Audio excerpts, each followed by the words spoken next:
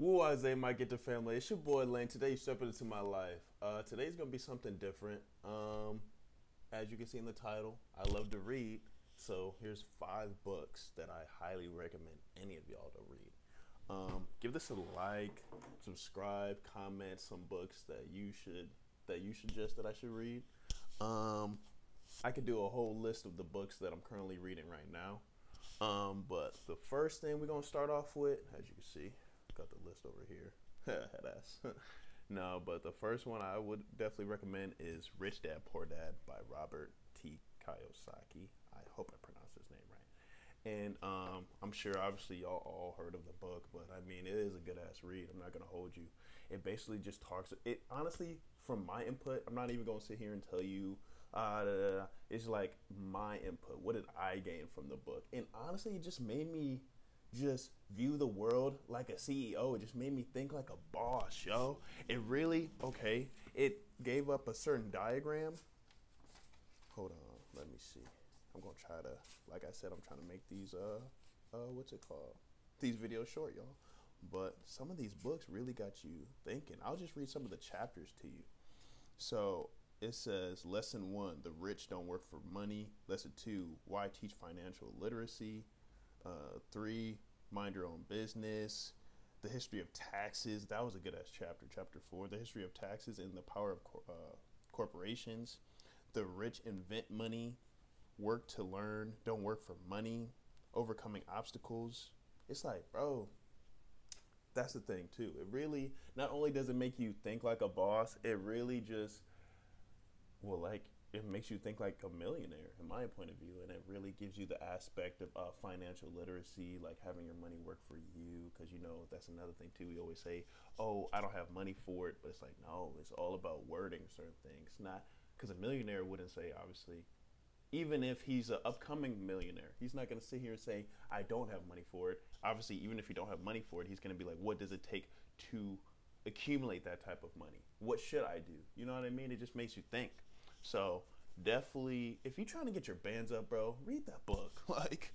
And then speaking of bands, bro, this right here, Think and Grow Rich by Napoleon Hill, phenomenal read, bro. I am not gonna hold you. Honestly, one of my favorite books. I read it only once, but I couldn't put the book down. Like, I think I finished it within a week or something, bro. I don't know. It really okay. It's one of those things where it set daily affirmations in my mind. It really had me program my mind to be like, I have manifested $100,000 by December 31st, 2021. I have made $100,000. Ooh, I have made $1,000,000. Like, it literally tells you word for word, not necessarily how to get your bands up, but it really, in itself, is about law of attraction with financial freedom. So, here's one of the things that I took from this. It literally told me at one point of my uh, time reading it, it said, get you a piece of paper, write down the certain amount of wealth you want to accumulate. Me, honestly, I want to make 100 bands. Like, I don't, niggas will probably say, why not $1,000,000? I don't even know visually, like in real life, with my own eyes, I have never seen $100,000. So if I haven't ever seen $100,000 at one point in time, I will go crazy with $1,000,000. You know what I'm saying? I'm just being real with myself. So I was like, if I can get $100,000, I can flip it to a mil. And if I get a mil, I can flip it to 10. You know what I mean? So it's like, it really had me think, okay, write down a piece of paper, do your daily affirmations, and obviously put in the work to receive those $100,000. And okay, say it'll basically tell you if you had $100,000 right now, what would you do with it? If you had $1,000,000, what would you do with it? And people are gonna be like, oh, I would invest, I would do this, but like, do you, like, realistically speaking, how exactly would you invest? Are you gonna invest into crypto? Are you gonna buy land? Are you gonna buy like honestly, put that in perspective. You know what I mean? Like, what are you doing? One of the chapters, I'll just read a couple chapters. It says the power of thought, desire, the starting point of all achievements, faith, visualizing and believing in the attainment of desire, the medium for influencing the subconscious mind, specialized knowledge, personal experiences or observations, imagination, the workshop of the mind, organized planning, the crystallization of desire into action, decision, the mastery of procrastination, persistence, power of the mastermind, the driving force, the mystery of sex transmutation.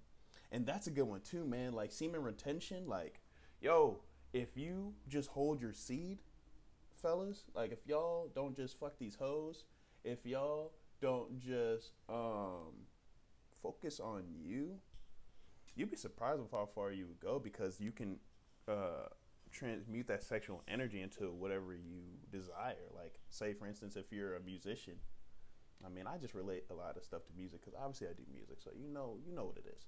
Anyways, though, but if you conceal that sexual energy and put that energy into the mic, you know what I'm saying, or put that into producing beats, you know, or like say whatever it is you're into. Like if you conceal that energy, even Mike Tyson or one of the fighters said they did not have sex for a few months prior to that fight, because that's how real it is to hold your seed. So, and then plus you think clearly, you know what I'm saying? Like, you know, man, that shit gets deep if we go and talk about that. We can talk about that for another video. It talks about this, the subconscious mind, the brain, how to outwit the 6 ghosts of fear. It gets deep, bro. It really gets deep. I really love that book. I'm not going to hold you. So, boom, those are 2 books.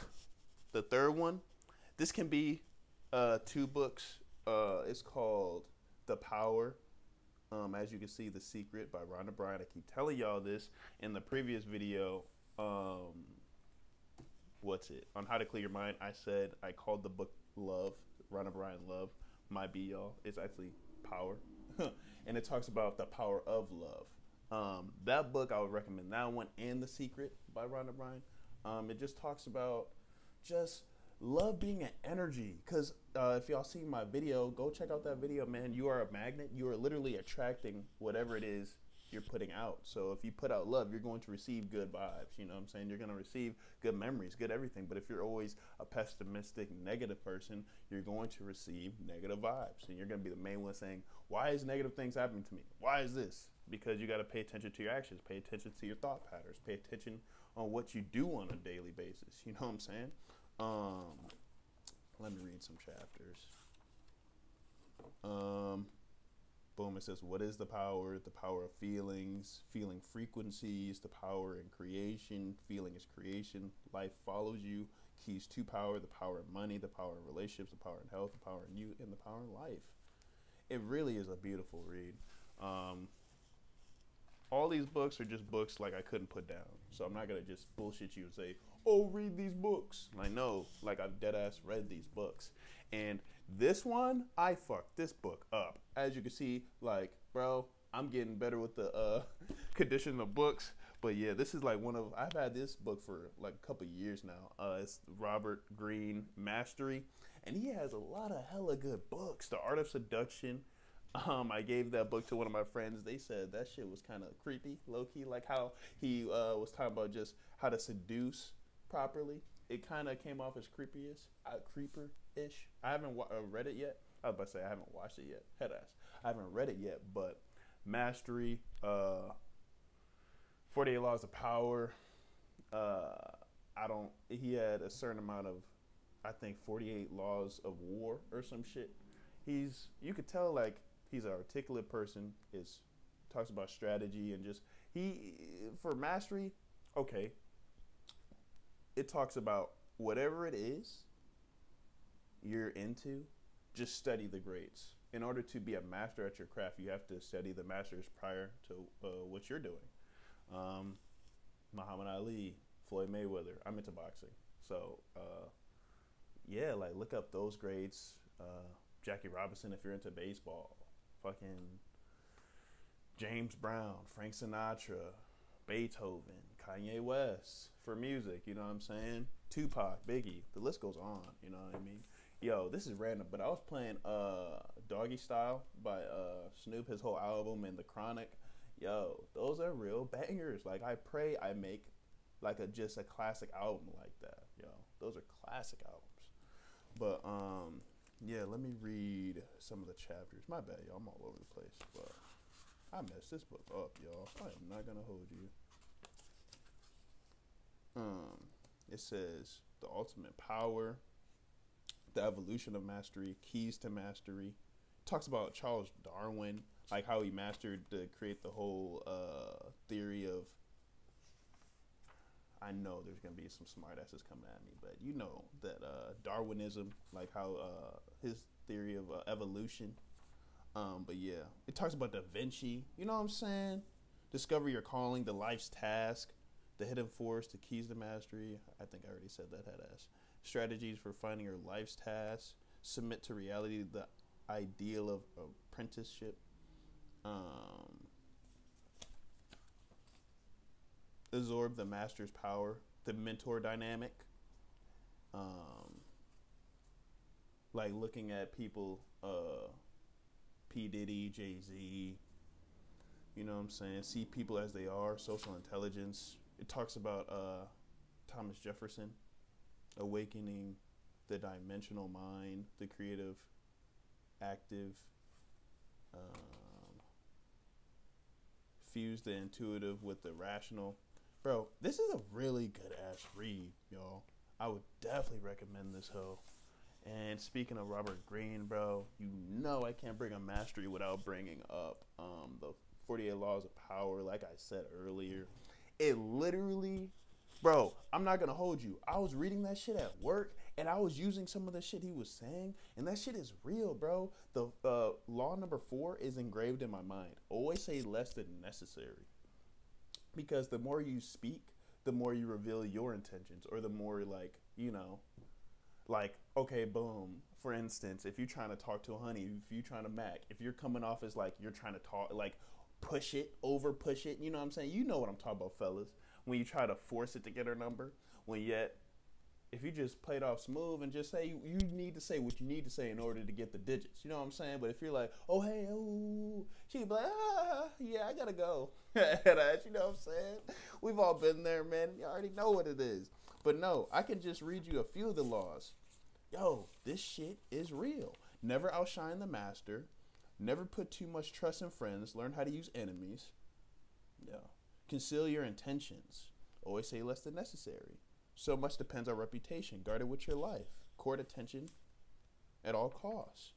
Get others to do the work for you, but always take the credit. It literally tells you, bro, how to move in life. You know what I'm saying? Like, I definitely recommend this shit. Like, what? Win through your actions, never through argument. Infection. Avoid the unhappy and unlucky. Learn to keep people dependent on you.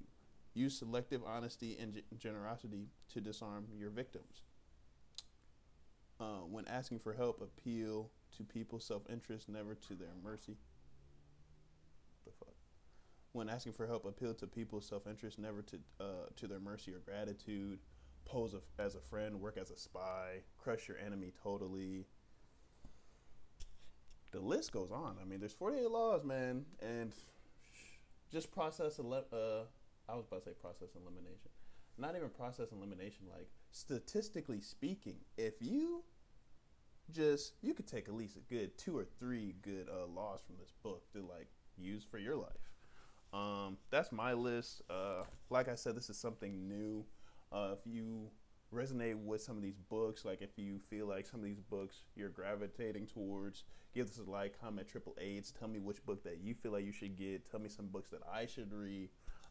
Like I said, I got another video of the books that I'm reading currently. I did literally last year. I read up to 14 books, so I can do like a list, literally a whole list of like the books that I read.